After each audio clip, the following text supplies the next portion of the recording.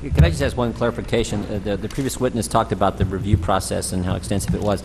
Is it accurate to say, though, that in the end, the 15 members of the NHPRC board make the final decision? Is that an accurate statement? So in the end, I mean, whatever process is in place, these 15 people decide who gets taxpayer dollars and who doesn't.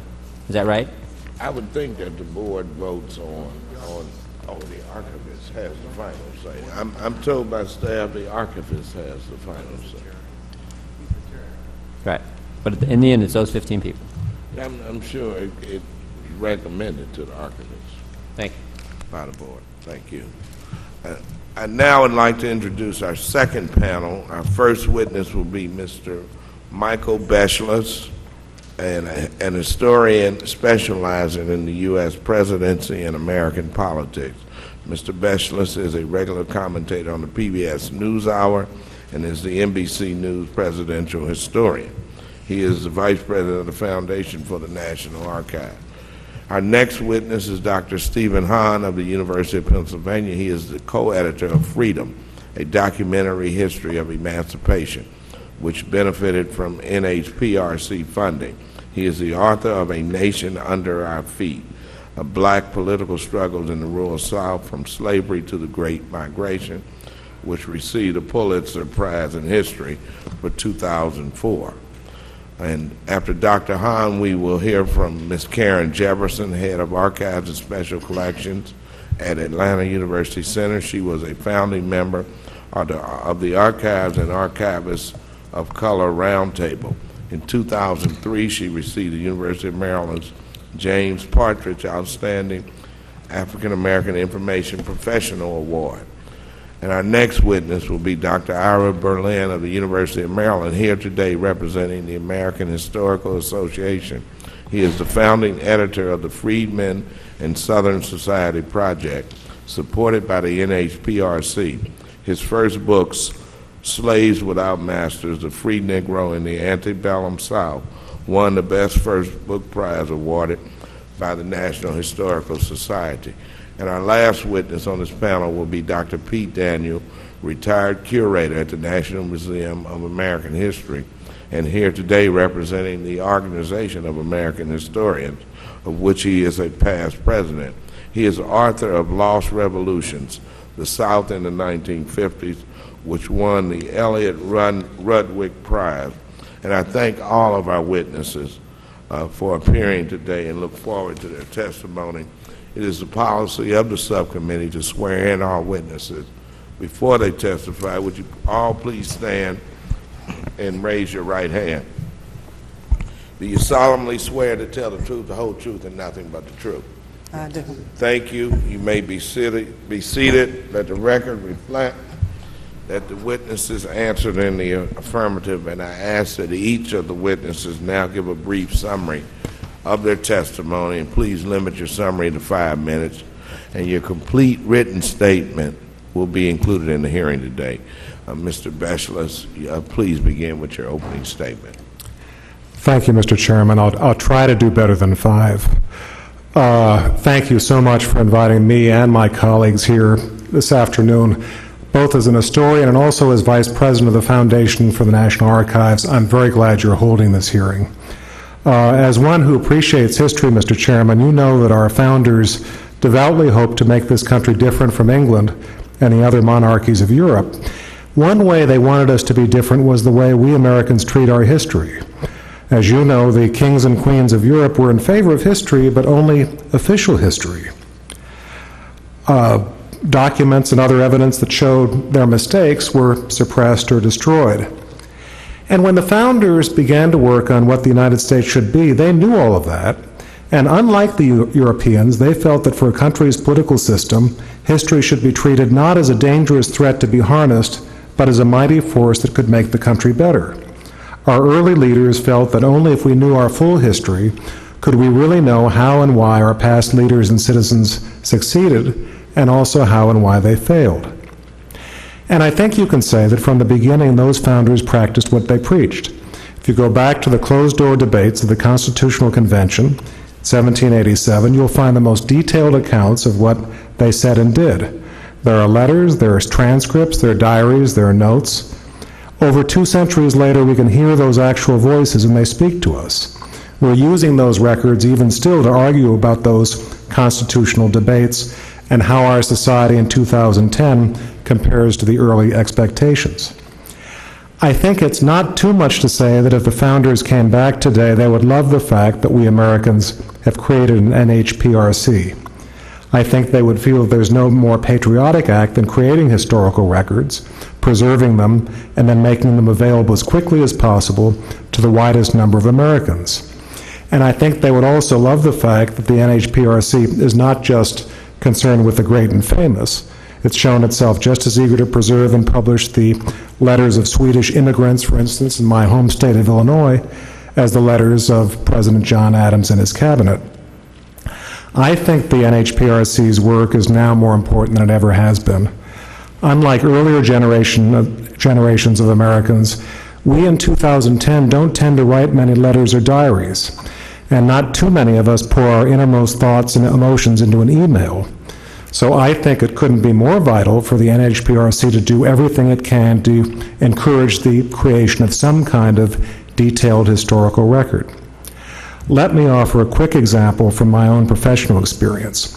I've been working since 1994 on several books in which I transcribe, edit, and try to explain the tapes that President Lyndon Johnson made of 10,000 of his private conversations on the telephone in the Oval Office and elsewhere while he was president. Until the Johnson tapes began to be opened in 1994, almost no one knew that LBJ had secretly taped people he talked to without their knowledge, including his wife, by the way, which I would not recommend for any marriage, but she took it with some good humor. In retrospect, it's probably terrible that Johnson didn't tell his friends that he was taping them, but it's an inexhaustible treasure for the American people. Some of President Johnson's language on those tapes, I'm afraid, is not fit for me to repeat in this hearing. But one lesson which is on them, which I'll close with, is something I don't think the chairman or any member of this subcommittee will disagree with, and that is this. Presidents should listen to members of Congress. Not a bad thought. May 1964, LBJ was talking to his old mentor, Senator Richard Russell of Georgia, about whether to go to war in Vietnam. Russell was Mr. Defense, but thought Vietnam was a loser. And on these tapes, he tells Johnson, Vietnam is a tragic situation. It's just one of those places where you can't win. It'll be the most expensive venture this country ever went into. He was absolutely right. How different the history of our country could have been had LBJ not rejected Russell's wise advice. I think that one conversation between a single president and a single powerful senator is just one of the cautionary lessons that are crucial, I think, for later American presidents and also for all of us citizens. And I think if it weren't for the kind of work so well championed by the NHRPC, we wouldn't even know that that conversation took place. Thank you, Mr. Beschloss, for that brief history lesson. And I'm so glad you sanitized President Johnson's language. Dr. Hahn, you're up. Thank you. Chairman Clay, Ranking Member Chaffetz, Congressman Jordan. My name is Stephen Hahn, and I'm a professor of history at the University of Pennsylvania, and I'm very pleased to have the opportunity of coming before this committee today to speak in support of the authorization of and increased funding for the NHPRC. I have been, as Chairman Clay suggested, a direct beneficiary of the resources that the NHPRC has made available, and I've seen the many ways in which projects that the Commission has supported benefit historical learning and understanding in the United States. Early in my career, I worked as an associate editor at the Freedom History Project at the University of Maryland, a project that has been had been supported by the NHPRC. At the time, I was a newly minted PhD and very excited about the work that the Freedom History Project was doing, assembling a multi-volume documentary history of slave emancipation in the United States using the records deposited at the National Archives. Most editorial projects then and since have focused on very well-known, nationally significant, and powerful figures and institutions.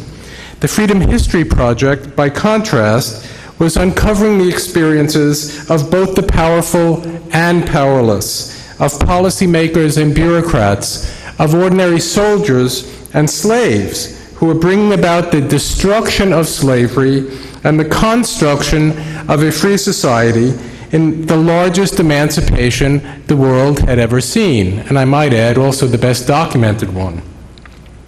Owing to the documents that I had the opportunity to read, compile, and annotate during my year as an associate editor on the project, I became increasingly interested in African American politics in the rural South.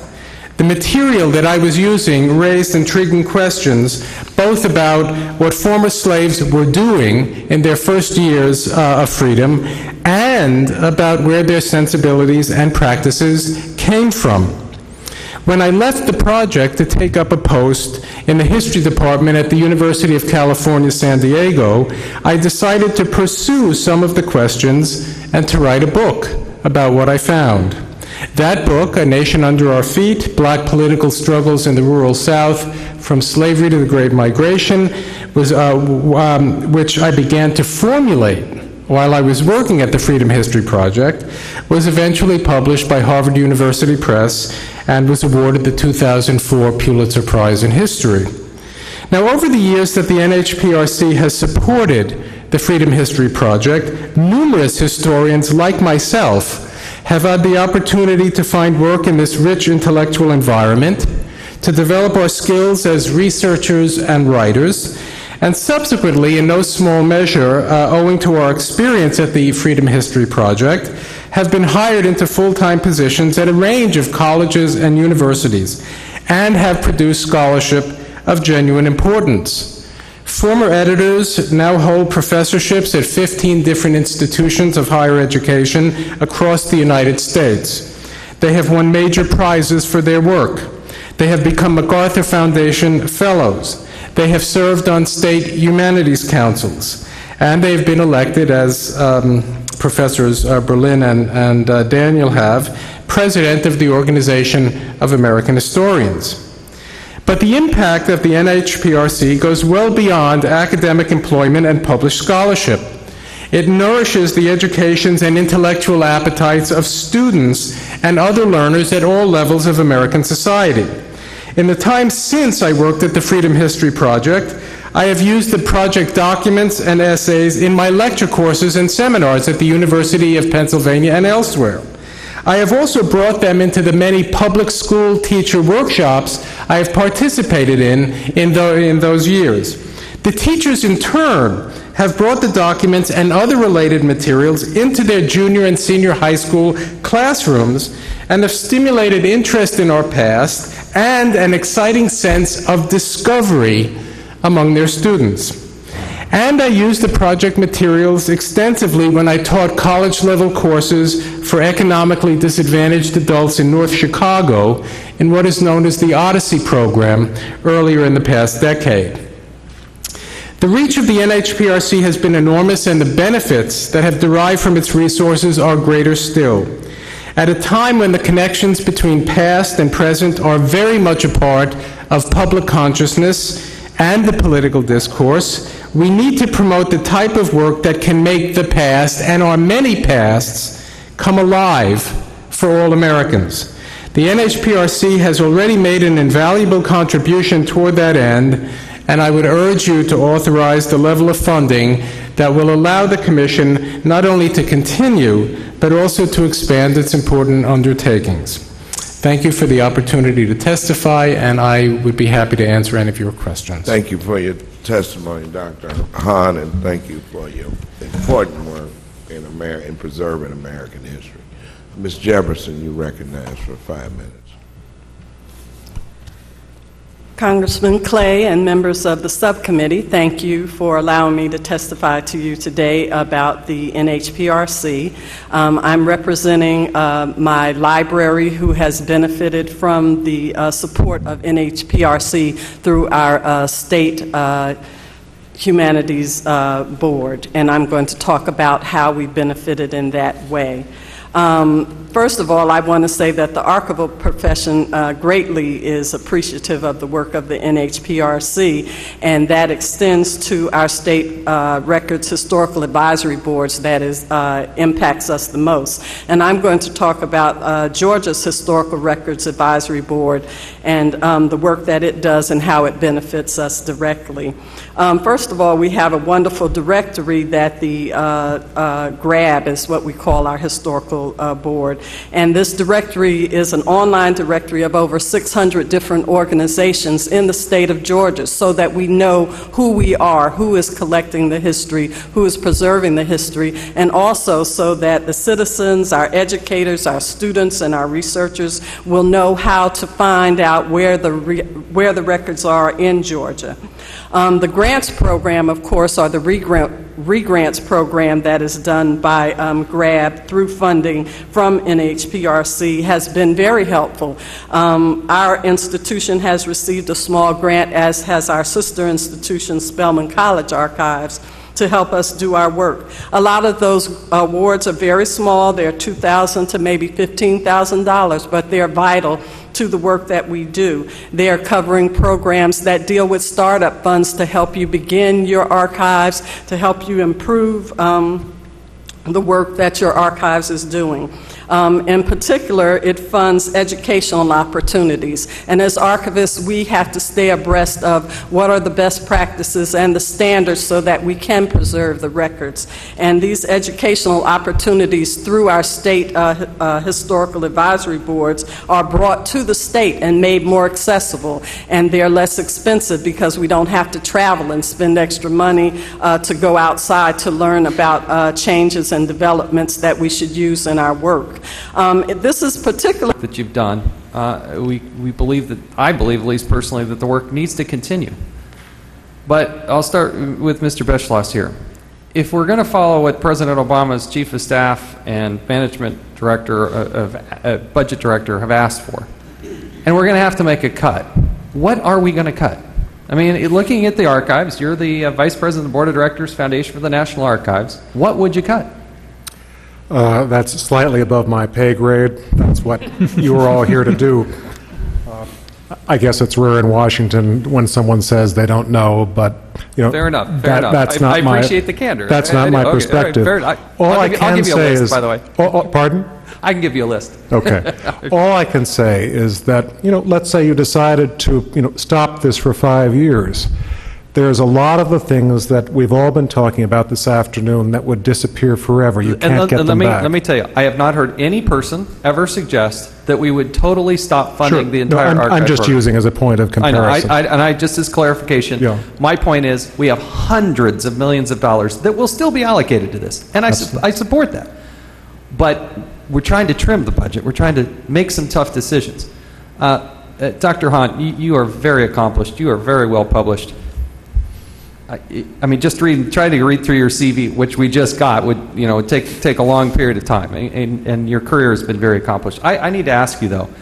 It says on the Truth and Testimony disclosure, please list any federal grants or contracts, including subgrants and subcontracts that you have received since October 1st, 2006. Are you saying you haven't received any? None. Nothing. Nope. And my understanding is that the University of Pennsylvania has received some $518,000 worth of grants through the NHPRC. Well, it didn't come to me. Dr. Berlin, let me ask you the same question. Please list any federal grants or contracts, including sub-grants or subcontracts that you received since October 1st, 2006. Not a nickel. My understanding is the total funding for the American Historical Association is $536,863, and that you're here representing the American Historical Association. Why the discrepancy? You haven't given me a nickel. It's outrageous. Would you please turn on your microphone? There you go. I have received no money from the federal government for a grant, or as a member of the American Historical Association, I have not participated in a project that I know which has been funded by the federal government. the American Historical Association and the University of Maryland are, particularly the latter, are particularly big entities. They get a lot of money from the federal government. They do all kinds of contract work. We have the largest physics department in the world. Unfortunately, very little of it has come to me, and nothing has come to me since 2006. You're supposed to also list if the American Historical Association has received anything. You're saying that the American Historical Association has received no money. I have received no money. Well, your form is, I beg you to go back and look at your form, because what you signed 2 days ago says that the American Historical Association has received no money. We think you've received over $500,000 through that association. And I would also ask Dr. Hahn if you would go back and review that form, please. But Dr. Mr. Chaffetz, I'm not sure he's speaking for. It says he is. Number 4, other than yourself, are you testifying on behalf of any non-governmental entity? Yes, the American Historical Association. I invited him as a professor. Yes. In Maryland. It also says on the document that you provide, Mr. Chairman, representing the American Historical Association. I am representing the American Historical Association here today. The American Historical Association received over $500,000, and you don't know that? And I do not know that. And I couldn't tell you what they've received it for, nor do I think I'm responsible, for the grants that the American Historical Association. I was asked to come here to speak on the American Historical Association's position on the National Historical Records Commission. I have done that. I've done that to the best of my ability. I've done that with great honesty. I am not an employee of the American Historical Association. I am a member of that association with some 20,000 other people who are interested in history. So I don't think that's my responsibility. What I'm asking for is to go back and look at that document, because I think you will find that you are supposed to, as a representative of the American Historical Association, present to us in the Congress so we have time to review it. And we did not get it in advance, so that we understand. That's why the Congress created the Truth and Testimony, and I feel that it's incomplete. Gentleman's time has expired. Gentleman from Ohio. Quick question: Did Mr. Berlin, did you consult with the American Historical Association prior to filling out the form? Jordan, I'm sorry.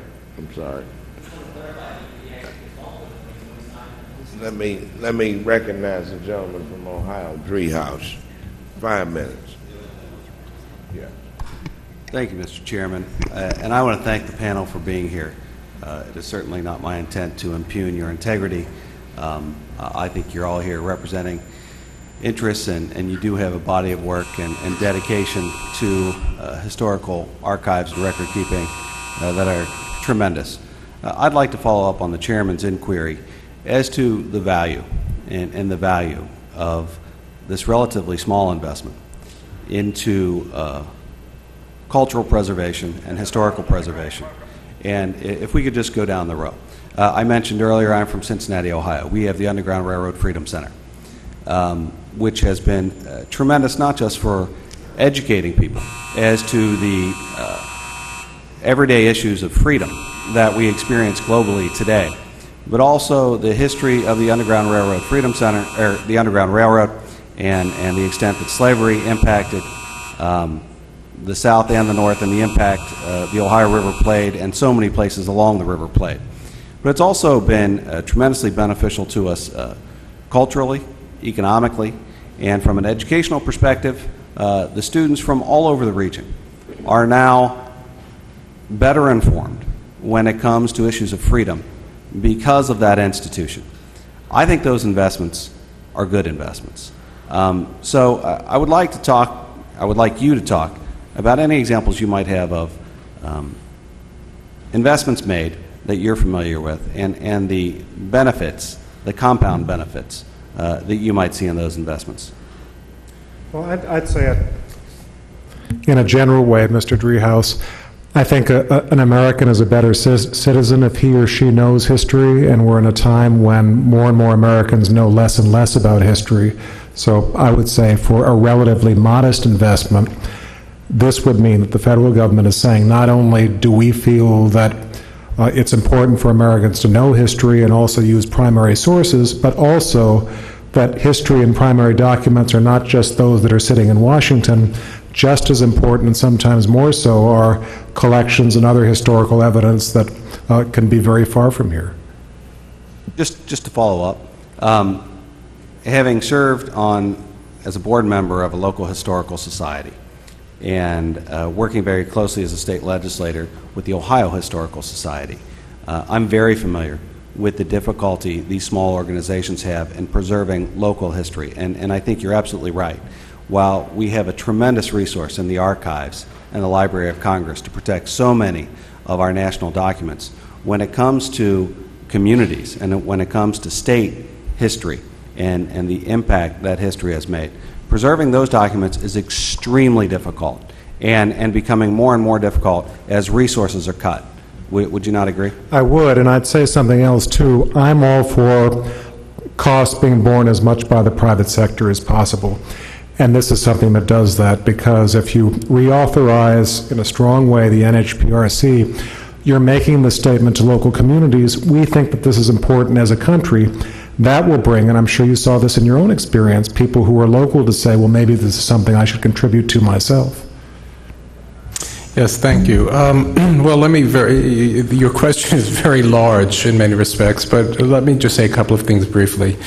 For one thing is that, and I speak to the question of jobs that the projects at the NHPRC funds make possible. You know, we're at a very, very difficult time in this country, not simply because the general problems that the economic crisis has posed, but certainly for those people who are interested in their past, in the intellectual life of their country, and the possibility of going on and becoming academics and writers and teachers, that we're in jeopardy of potentially losing an entire generation because there's no work for them. The NHPRC, most of the money goes to pay salaries, and has been enormously important, even in the time that I've seen it, even when times were better economically, in making it possible for historians to sort of find their footing. The other thing I'd just like to say is that one of the things I have seen, too, with the use of documents and the kind of documentary collections that the NHPRC makes possible is what it means for students to read about and understand how the most ordinary of people at different times in our past have been able to act in ways that really make a difference in their lives and in the lives of their communities. It's not something that you can simply get up and tell them about. It's something that they can see by using the materials. And I think there's no way to measure the kind of consequences and excitement and possibilities that that experience opens up.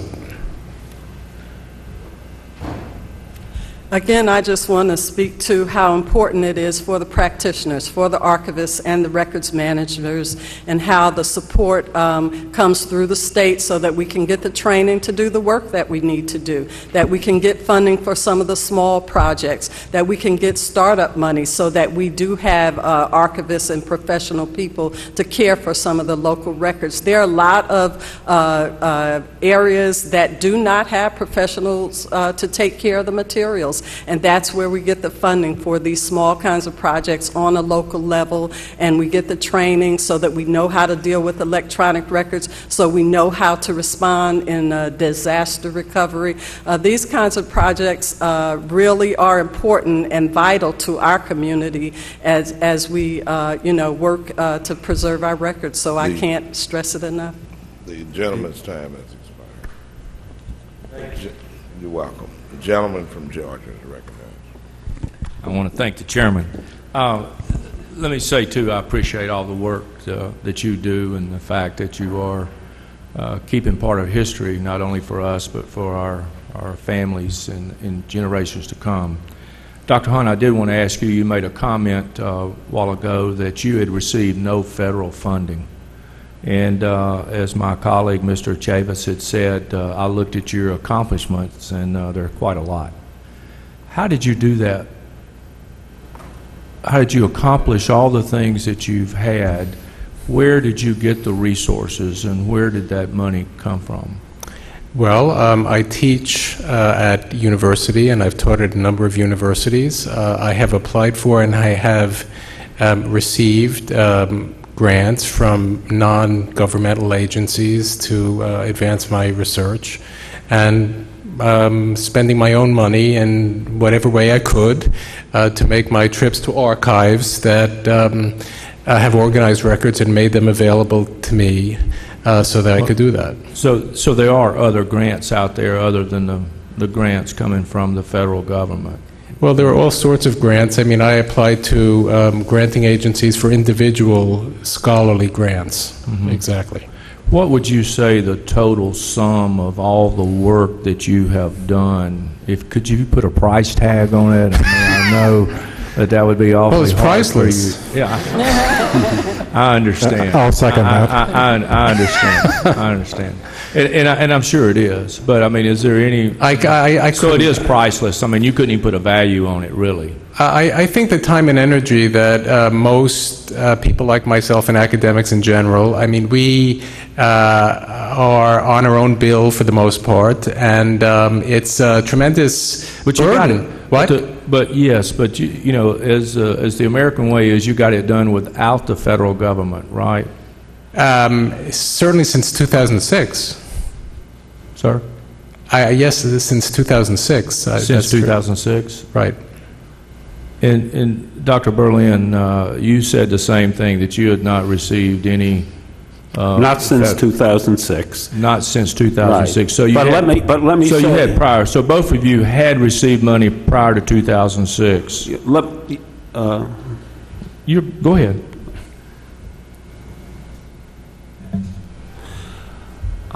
I am deeply indebted to the federal government for my own position and for the scholarship I created. Probably the largest debt, in point of fact, is to the NHPRC. I'm pleased to acknowledge it.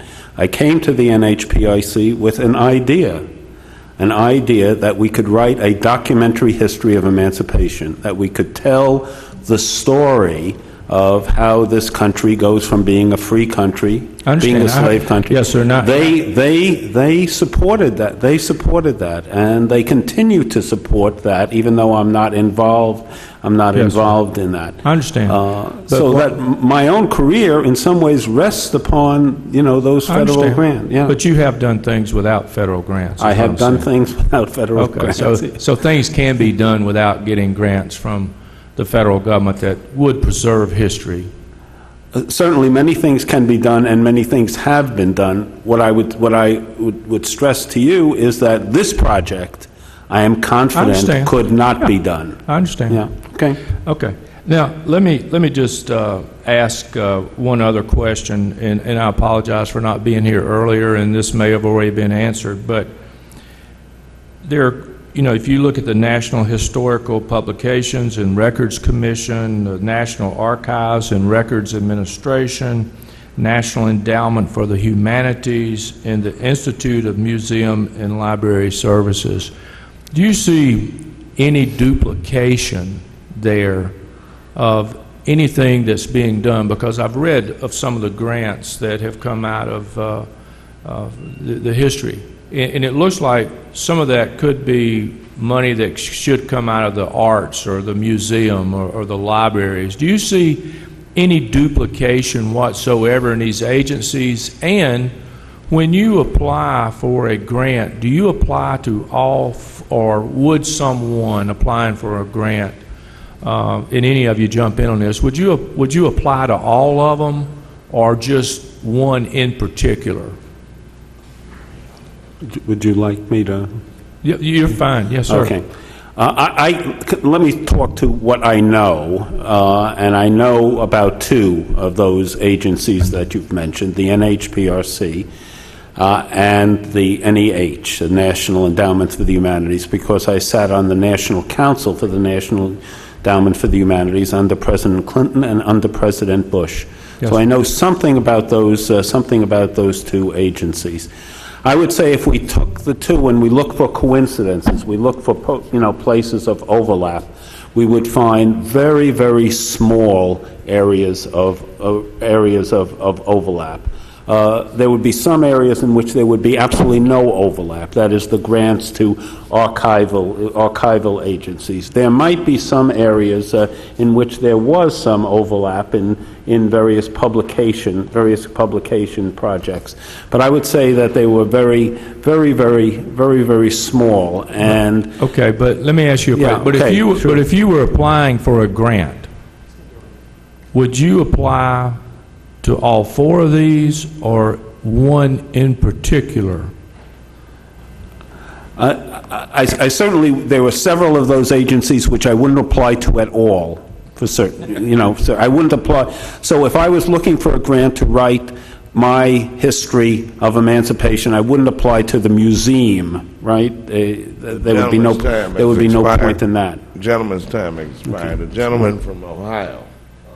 Mr. Chairman, let me just first I just want to follow up, Dr. Berlin, if I could, on where Ranking Member Chaffetz was. Did you consult with the American Historical Association and ask them about any grant dollars they had received prior to filling out your form and signing it that you had received no money? No. Sounds like I should have, but I did not. So would you then say that what you submitted to this committee of the United States Congress is inaccurate? Where you said on question 8 that you received no money or organizations you were representing, even though you said on number 4 you were representing the American Historical Association, would you say that the statement you submitted to Congress and signed is inaccurate? No. You think it's accurate? The way I interpreted it, yes, it's absolutely accurate. Okay. Appreciate it. No further questions. Or I'll yield my time to the ranking member. Okay, thanks. I recognize the gentlewoman from the District of Columbia, Ms. Norton. Mr. Chairman, I appreciate that you held this hearing, and only regret that other congressional business kept me from attending. I am struck by the fact that the Commission may have set a new record. 20 years at the same funding. Congratulations.